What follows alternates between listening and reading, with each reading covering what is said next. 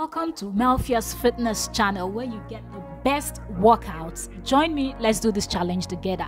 Hello Fia's Fitness family, welcome back. Today is day 3 of the jumping jacks challenge. Can you beat that? If you've not started, what are you waiting for? There is no perfect time. Right here you can see me. I went out to collect some fruits and I had just few minutes. I put up the camera and I started jumping, okay, doing my 100 jumping jacks. So you cannot get the perfect time to start exercising. Don't say next week, next month, when I have time. You will never do it and you will never be fit.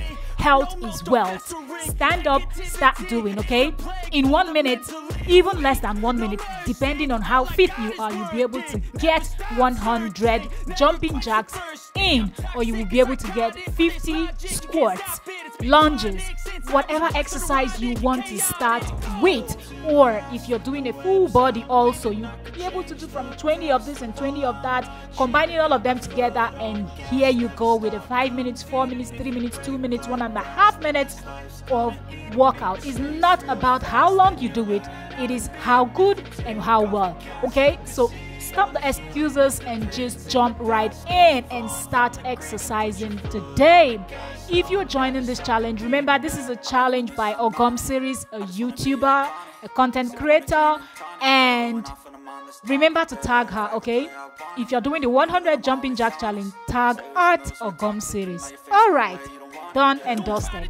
So here, should I call this some bonus? Here we're just going to add a little bit of stomach and side, okay? So we're going to be burning side fat and belly fat, okay?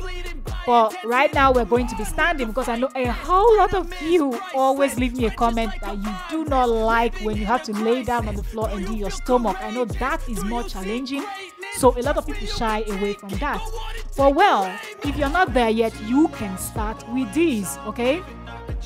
Simple ones that you can stand and just get them in. So this is something that you could do even when you're in your kitchen cooking, okay? As you're waiting for that meat to steam, you can be getting your exercise in, right? As you're boiling that rice, waiting for the rice to get ready, you can get this in.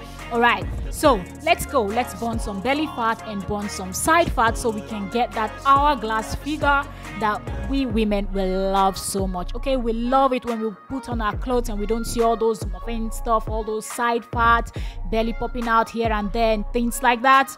Yes, this is a good one for you. So join me and let's exercise together.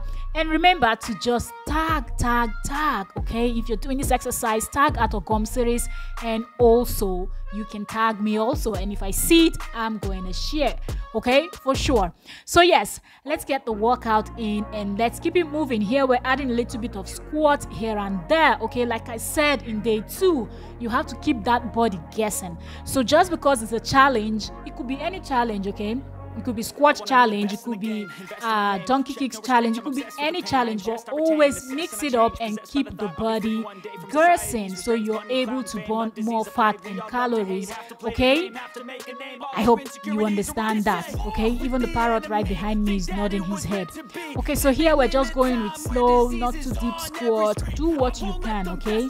If you're just starting out with squat, they look simple, but they are not that simple. So you can start with just not too low squats, and then as you build up, you can start going in for deep squat. All right, so at this point, time to burn some inner thigh fat.